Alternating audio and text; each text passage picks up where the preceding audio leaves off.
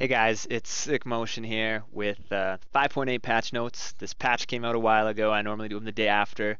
I was on vacation when this patch came out, so I actually haven't played League.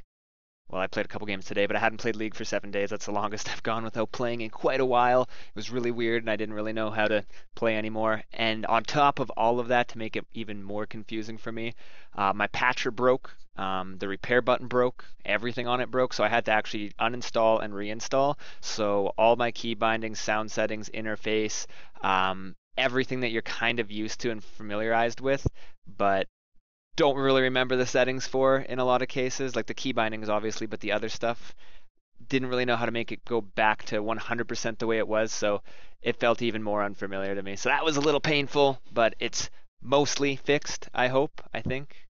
Um, but other than that, let's get into these patch notes right here. Let's move these patch notes slightly over because they're not centered and it's bugging me. There we go. All right, so this patch is actually quite a big patch. This video will probably be a little bit longer, especially with my long intro there. Patch 5.7, big change to Rise and new items. Well, reworked items and a couple changes to current items. I'm just going to skip through all that boring stuff. Also, since I've done this patch so much later than it came out, there's hot fixes here. So I guess there was some bugs, mainly just bug fixes. Um, kind of, I won't bother going through that. It's a bunch of bug fixes and visual fixes. So let's go down here, down here, down here. Um, Added a new option before any champion stuff to disable HUD spell clicks, where abilities can now be aimed through the HUD and can be aimed through self-ally portraits. A couple times I've had my mouse too far over. It's been on the mini map, and I would shoot an ability backwards if I was trying to aim it a different way. It's kind of weird things like that. So I'm assuming that just got tweaked and fixed. I haven't tried it, so I'm not too sure myself what that is exactly going to feel like. And fixed a bug where a player would misfire their ability in a different direction if their cursor landed on the minimap, generally speaking, short range abilities. Yeah, so that's that. Here's the Rise change right off the beginning, completely out of alphabetical order. General changes, they lowered his base mana regen, they increased the mana regen stat, they lowered his base armor growth. His new passive, now every 5 stacks, you get a stack for casting a spell, but it's not permanent stacks. It's kind of like Jax's passive that you have to keep it active or else it'll drop off. It's not like Annie's passive where you can hold that stun forever, for example. I actually played a game with Rise. I just played one game with Rise just to test it out before I did this, just to get a feel for it, and it felt very different from old Rise, very different. I was missing all my cues because I was just face rolling and they were going in different directions. The hitbox is pretty narrow on it, so you actually have to aim it. So I was just missing a lot of my potential damage because I was just so used to having to just apply face to keyboard rather than aim as well. So let's see here. Rise becomes supercharged for 3, 4, 5, 6 seconds. It increases with the total time that you're charged up increases with the level of your ultimate. So at level 0 of your ultimate, you have 3, and then it goes up 1, 2, 3, and doubles up to level 6. You gain a shield that blocks 20 plus 5 per level, just as a raw shield, but then it's also 8% of your maximum mana, and that's max mana, not current mana. So the damage, damage and causing a spell cast to reduce cooldown of other spells by overloads cooldown to a minimum of 2.5 seconds. That sounds kind of confusing, so I'm going to explain it right now from what I was experienced. Overloads cooldown is 4 seconds without any CDR.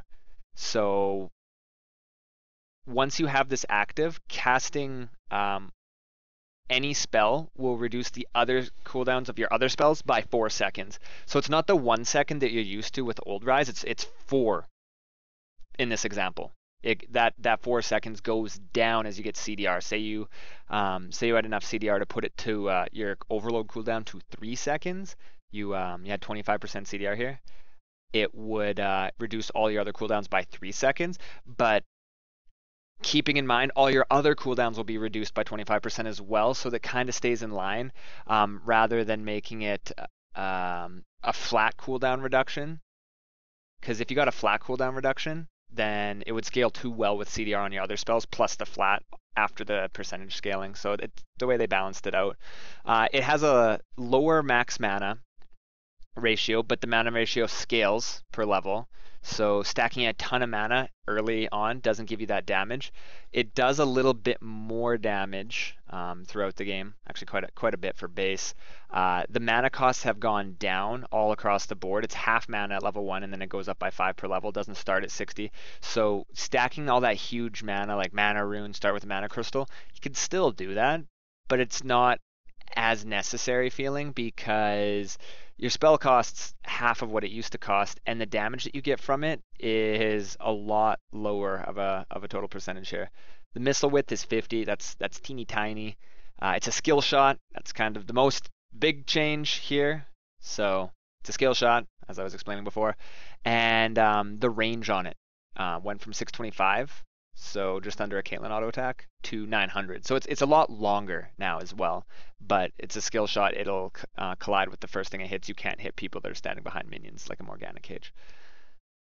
It got an increased ability power ratio as well. So the AP ratio is going to be a lot stronger early on than your maximum mana percentage, obviously, and the cooldown went up a little bit, but you have a lot more. It doesn't give you cooldown reduction in the skill anymore as you level it, but your ultimate gives you a ton of CDR.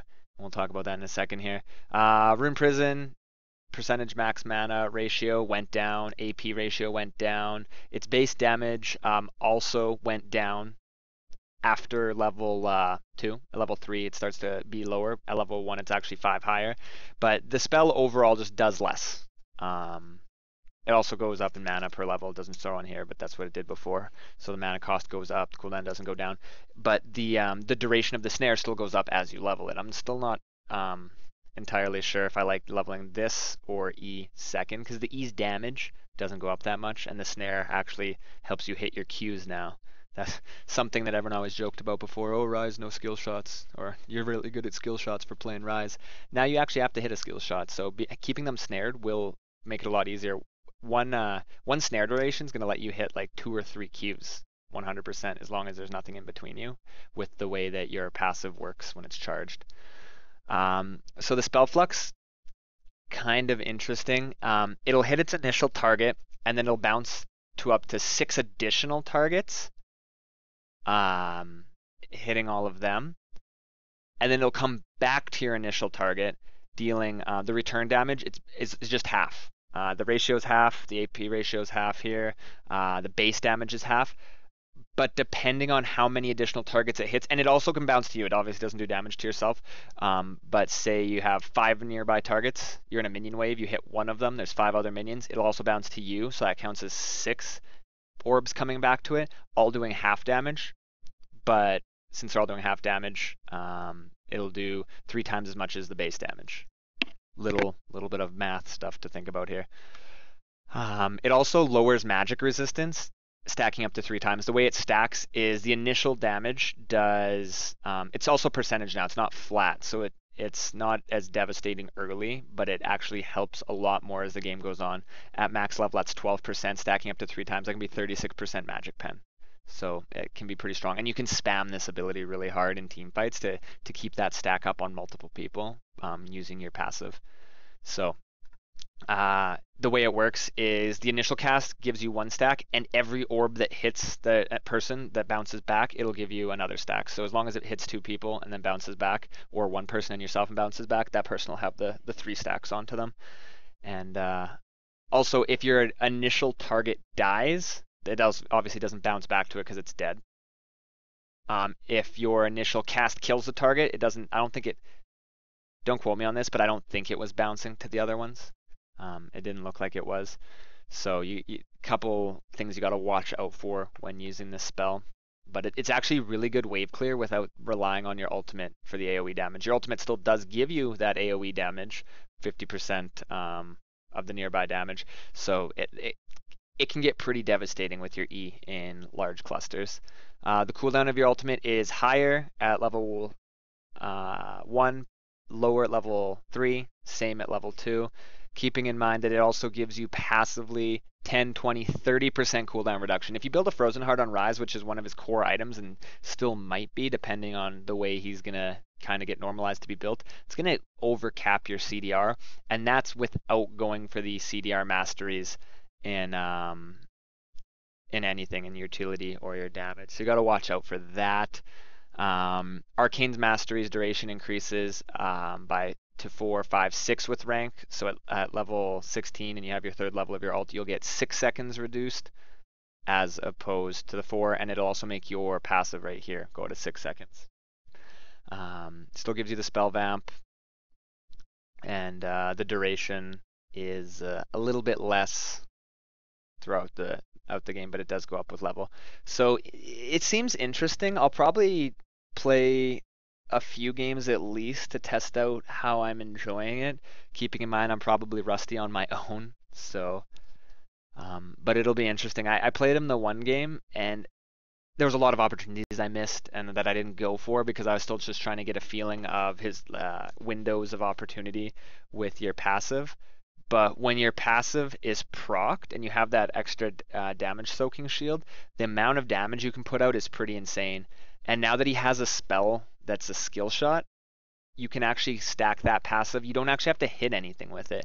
You can stack that passive by just casting Qs anywhere and have it at 4, be in the bush when you have like 2 stacks, go into the bush, get a Q for 3, Q for 4, and then come out of the bush and go and engage, and you'll have your 5 stacks and go ham with it, and then kind of disengage until your passive's back up. So you don't always have that rapid fire cooldown reduction, but when you do have it up, if you play around it, I think you can make a lot more opportunistic plays around it yourself, but it's also going to give you windows of weakness, which is, I guess, what they designed it to do.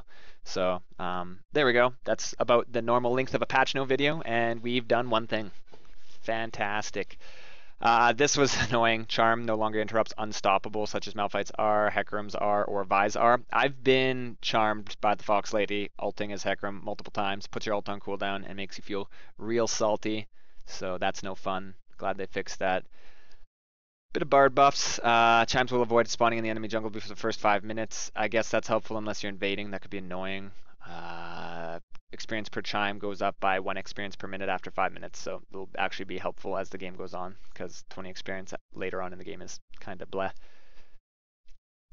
They changed Blitzcrank's overdrive again. Movement speed bonus decays more slowly over 5 seconds, and movement speed bonus cannot decay below 10%, so you won't be slow crank, I guess, anymore.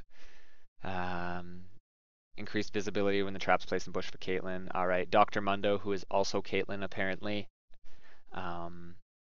Just a couple things to clear it up. Added dynamic recovery numbers to the tooltip on his passive and his ultimate, so that's kind of cool. You can actually see how your items and levels are affecting those.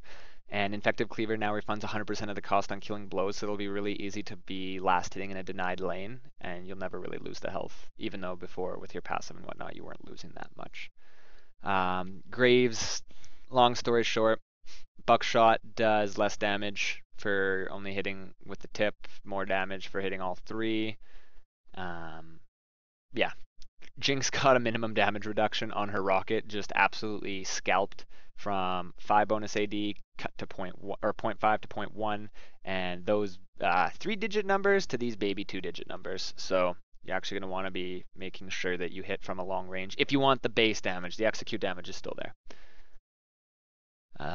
Void Spike now heals you for 20 more at level 1 on Kha'Zix, normalizing out at level 5, but it'll help your early clears. You won't feel like you want to get an extra level in that now, because level 1 Void Spike is healing you for essentially what a level 2 was before, so a little bit more sustain in the jungle for Kha'Zix. Bit of quality of life things for your team if you suck. Creeping Death and Blood Boil, if you self-cast it, will now cast on your closest ally as well as yourself, because there's really no reason to not, with the change to Mord, that it can be used on yourself. It's used on yourself and a teammate, and Blood Boil has always been yourself and a teammate if you used it. So no more greedy, I'm only casting on myself, even though I could have done it to both for free anyway. And you no longer have a quick stop when you cast Creeping Death on an ally as Mord. It's kind of cool. Grand Skyfall. I always ping when I'm or going to ult anyway, but now it'll ping for you, kind of like a Rek'Sai ult, to let your team know. Once again, bit of a newbie help there. If you aren't communicating that well, the game will force you to. Now places Shen between his target, closest visible enemy champion. That's helpful. I still think Shen is a less glorified Sion. Shield detonation timer went from 2 to 3 seconds. I played a Sion game today actually as well, and I definitely felt that change, and I definitely felt this change. 10% max health to 6.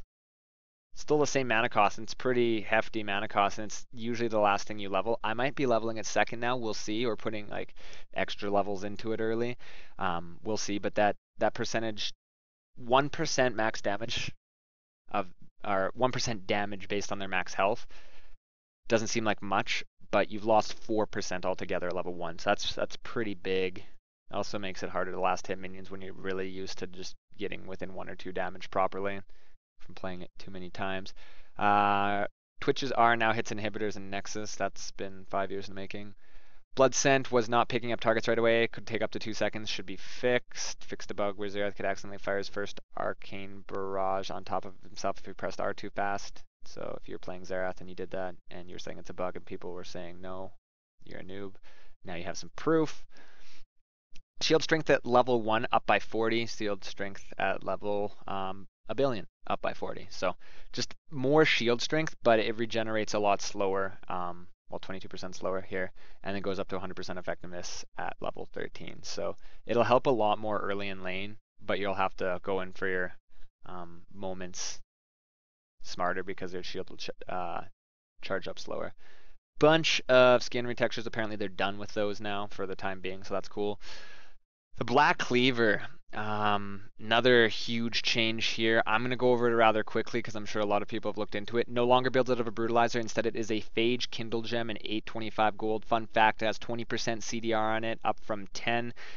It's a damage, it's an AD and health item that gives 20% CDR, regardless of the armor pen on it. That's amazing. It's gold efficiency without taking any passives into account is great.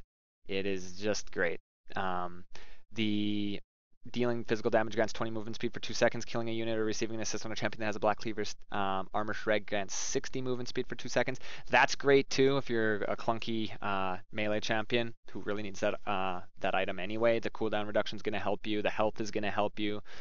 Everything about this item is amazing, like Darius. If maybe Garen will be less bad with this item. But pretty crazy change. I'm probably going to be building this item a lot. It no longer has flat armor pen, but 10 flat armor pen, not the end of the world. The change that you will feel is on champions that you want to get that, like Pantheon would get this item because you'd want the early Brutalizer and then transition it into this, but you don't build it out of an early Brutalizer now, so it might not be as good on champions that it has been, but it's definitely just going to be a core item on quite a few champions, I think. That 20% CDR is absolutely insane. Also, the armor shred duration is quite long. It's from 2 seconds longer, from 4 to 6. What reason that's important is because you can reapply that stack. Even if they're at max stacks, you hit them again, it reapplies that duration. So you can keep a lot of people armor shredded for a long period of time. And if you get an assist on any of those armor shreds, then you get that 60 movement speed. It's pretty great. And this max stacks has gone up. So you can get up to, I think it's 30% armor pen on multiple targets. And that's not just for yourself. Last Whisper's 35, so it's 5% more and it's instant, but that's only for yourself. This armor shred will give it to everyone on your team. So it's going to be super awesome for heavy AD comps. I'll leave it at that. I'll probably be talking about that for the next year anyway. Now recurve build now builds out of 2 daggers. So all those items that built out of 2 daggers were really clunky to build in your inventory. Like for example, Bork will now build out of a recurve bow. Now deals 10 physical damage on hit. So if you want the attack speed first, you're actually getting something out of it and only taking up 1 inventory slot. However, it is a little more expensive because of that. But the items that it builds into have been reduced in gold cost for the most part to make the final build for, like example, the Blade of the Ruin King the same price. On hit passives now benefit from on hit passive now benefits from lifesteal. So that percentage physical damage that you're doing to your opponents, which works extremely well with Black Cleaver, I might add, will now proc Lifesteal as well. So that's great. Bork's going to be insanity. Keeping in mind that Lifesteal applies to the damage you actually deal. So if they have a ton of armor, you're not dealing that much damage to them anyway because it's physical. You won't get much Lifesteal. But if you stack it with Armor Pen, once again, the Black Cleaver, it'll be pretty insane because you'll be healing off of something that you couldn't heal from before and stacking that passive up faster. They'll synergize really well. Also, there's a passive minimum damage is now 10. It used to be 3. There was a passive minimum that it was never really explained, but it was there. But yes, it also builds out a Bilgewater, Recurve, and 700 gold. So it's a lot easier to build this item. You still build the 2 daggers, and then you change them into the Recurve bow, and then it's 700 gold to combine it. So instead of 900, because it got taken down by 200 to take into account the change that this is more expensive. So I just think Bork's going to be a lot more viable to build. Not that it wasn't viable, but it's going to be a lot more convenient and comfortable to build. And with the tank meta right now, Bork is going to be amazing, even better than it was, and Black Cleaver will as well. And Recurve Bow will actually be built now on people other than Callista. Recurve Bow now builds into Runaan's unique passive, deals 10 bonus physical damage on hit. Costs 100 more than it did, but it has a buff to it. It deals 10 physical damage on hit, which isn't the most by the time you actually build that item. Like if that was at level 1, that'd be insanity. When you actually get that item, it's not going to be the most, but it should apply to the bolts too, I'm assuming.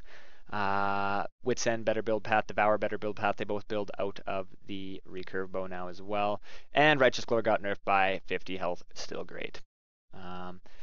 Some weird math on Dragon's Might. Basically, it will affect auto attack damage champions. Your damage will be slightly higher, and physical spell champions that were relying on the Dragon's buff will be slightly lower damage unless your abilities were higher than 1.0 AD, which is quite high. You can go and read that if you want. I'm not going to explain it. Math and stuff. Some visual upgrades to ARAM map, and you can now surrender earlier if you're getting destroyed on ARAM. ARAM towers are stronger. They also made the Legend of the Poro King Mark and Dash an actual summoner spell. I don't think you can dash out. Like you could go back to the Poro King when that was the game mode. I don't think you can do that. So once you go in, you're kind of in. But Warmogs is also in what were we just talking about? ARAM. So you can build that and then dash in. Bloodthirster's also in ARAM. That crap blade's gone. It felt really garbage building this item on champions that didn't auto attack much because you had to stack up its damage by autoing. It was just really annoying. What was I looking at here? Let's just skip past that because I lost my train of thought. More stuff that happened to things. Moonflare Spellblade now builds out of Negatron. So does Odin's Veil rather than the Null Mantle because they put that back into the game. Skin specific sounds on a couple champion skins have been changed / fixed. You can now add more friends to your friends list. You will now see an alert when trying to add people past the friends list cap, and you will now see the same alert when you're trying to add people who are friends list cap, which is cool. And I think that's in addition added to make the add friends feature more helpful, more friendly. Because you can now find friends based on your Facebook friends if they have also opted in to do that, which is kind of cool, I think. So you don't have to, do you play League of Legends? And then the guy looks at you like you're a loser. Now you can avoid that awkward conversation. Fantastic. And more skins. These are actually all real cool skins. I think that J skin will be awesome. Maybe I'll have to play that dude again. But yeah. That went a lot longer than I wanted it to. I apologize, like I said, but the changes, the big changes, actually affect the position I play quite a lot on the Black Cleaver and possibly on Rise. Don't really know where he's going to fit in, but I think I'm going to put some time into just at least giving him a look over the next couple days. So hopefully I can deliver on that promise for those who want to see that. And that'll be in between building Black Cleavers on every single champion in the game because I'm really excited about that change as well. So other than that, I'll wrap it up here. Won't linger on any longer. Thank you for watching, guys. Like I said, I'm back from vacation now, so I'll be back to streaming normally for those who were missing the stream. And I will be streaming tonight as well. So hopefully see you guys there. For those of you who are seeing this on the day it actually came out, other than that, that last kind of message was rather useless unless you have a time machine. But anyway, guys, take it easy, and we'll see you next time.